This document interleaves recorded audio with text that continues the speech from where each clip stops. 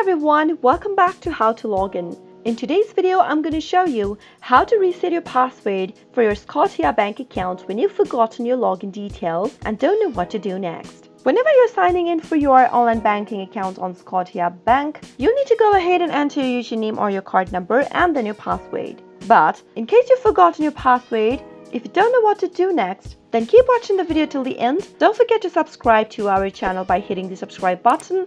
Also press the notification bell icon so that you'll never miss another update from us. Start off by opening up a web browser.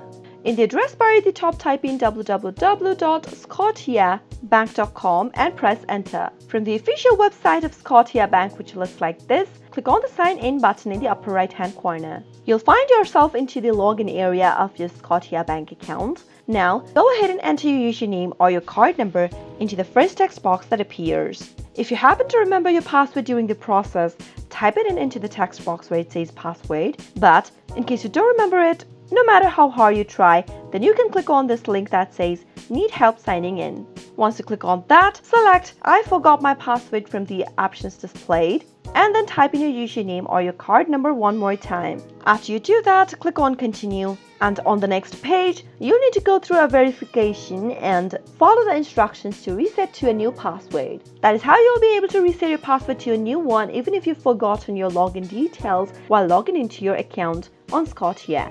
I hope the tutorial was helpful to you. If it was, go ahead and give us a thumbs up. Comment down in the comment box if you have a question or a feedback for us. I'll soon be back with more tutorial episodes again. Thank you for watching.